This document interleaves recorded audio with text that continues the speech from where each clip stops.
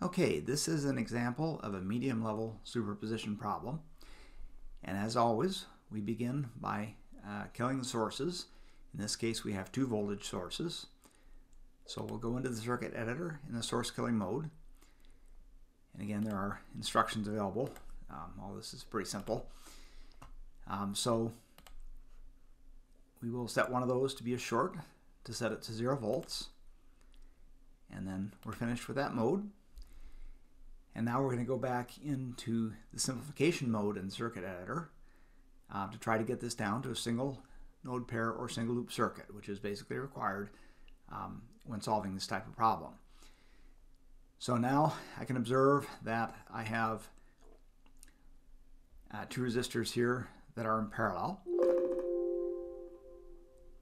And so I'm going to combine those.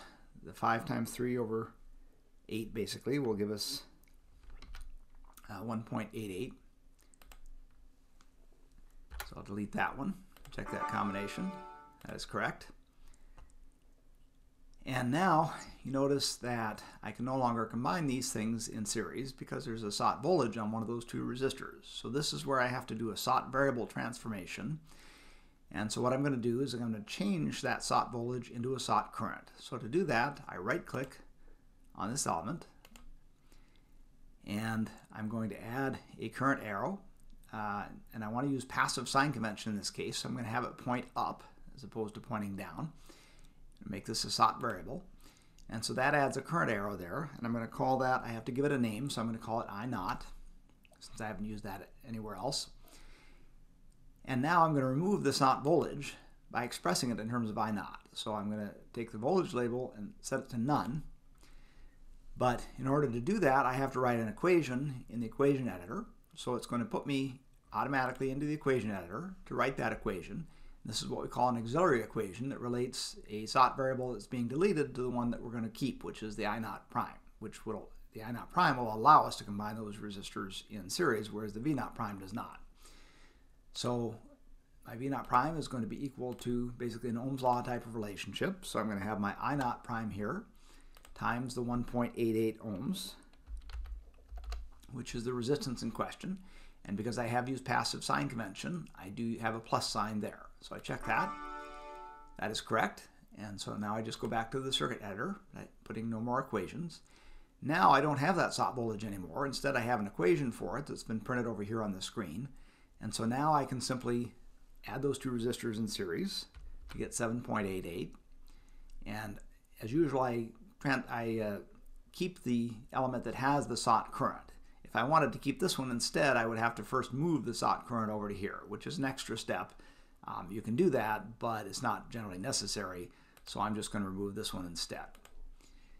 And I'll check that combination. Now, I could quit at this point, since this is basically a single node pair circuit. I could also continue, if I wished, to transform the sought variable again. So I'll just do that by way of illustration. So in this case, I can now put another voltage across this resistor, which is, remember, the combination of the other two. I'm going to put a plus sign on the bottom there to, again, use passive sign convention. And I'm going to call that VA this time. I can't call it V0 because I already had a V0 variable, and I can't use the same name, of course, for two different things. So I'll call that VA prime. And now I'm going to remove that sought current by setting the current arrow and polarity to none. Now, in order to do that, it tells me that I have to write an equation for I0 prime, and that's very simple to do. So I0 prime is simply equal to, in this case, going to be the VA prime divided by that resistance, which is the 7.88 ohms. And again, I did define this with passive sign convention, so I have a plus sign here. So that is correct, and I'm done with that. And of course, you can see those equations up here. And having done that, now I can combine these two resistors in parallel, because now with the sought voltage, that no longer prevents me from combining those. So I take the product divided by the sum, or just take the reciprocals and add them, and then take the reciprocal of the result. Either way, that's going to give me a 3.71 ohms there. Then I'll delete this one. And again, that's correct. And now my VA prime is actually going to be very trivial because it's just the voltage of a voltage source. So it certainly can be done now. And now I'll just do my single node pair analysis. I could also do single loop, but I think this is probably the easier one. My SOT branch voltage, VA prime, is simply equal to the value of the voltage source, in this case, which is 7 volts. Notice here that the plus side of the VA prime goes to the plus side of the 7 volts, and the minuses match. So that will be a plus sign here as opposed to a minus sign. If these signs were reversed, for example, or if the polarity of the voltage source were reversed, then I would have a minus sign here. Of course, if they're both reversed, then I still have a plus. Okay, so I checked that, and now I'm all done entering equations.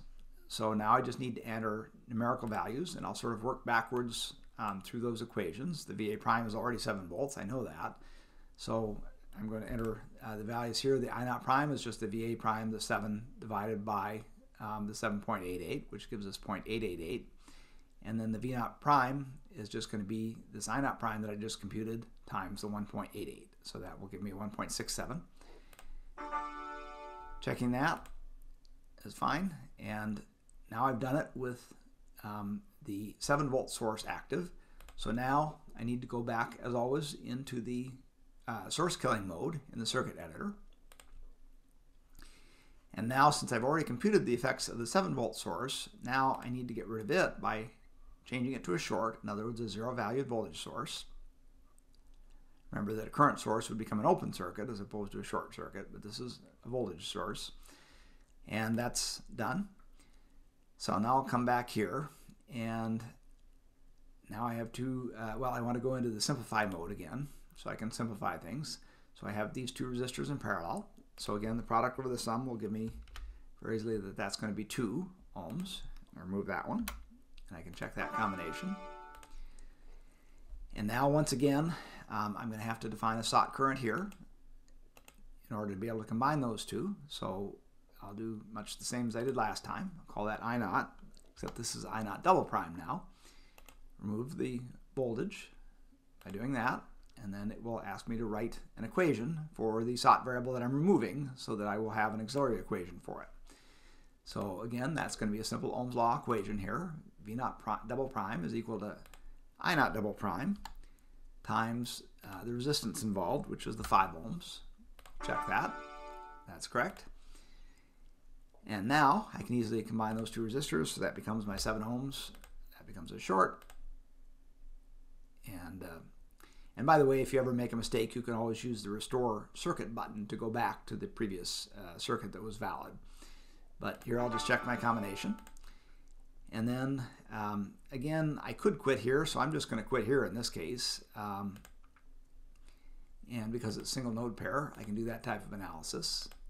And I'll simply solve directly for the SOT branch current. So that's just going to be an Ohm's law relationship. Notice these two resistors are in parallel, but since I'm only interested in the current through this one, this resistor really doesn't matter. It's basically redundant to the voltage source. So I have my 3 volts divided by my 7 ohms. And then I check the polarity. The plus side is on this side, and the minus sign is here. So this is a passive sign convention. So as always with Ohm's law, I have to check the P word, the polarity, to make sure I have that correct. And this indeed should be a plus, although in many cases it will be a minus. So that's now correct.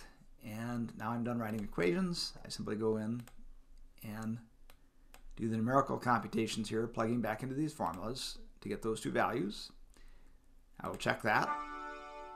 And since that's correct, now I simply have the last step, which is to apply the superposition principle, meaning that the total voltage in the original circuit now, which has been replotted with both voltage sources active, is the sum of the partial values of the SOT variable, with each with one source active. So I just add those two up, and that'll be 3.81, and that is correct.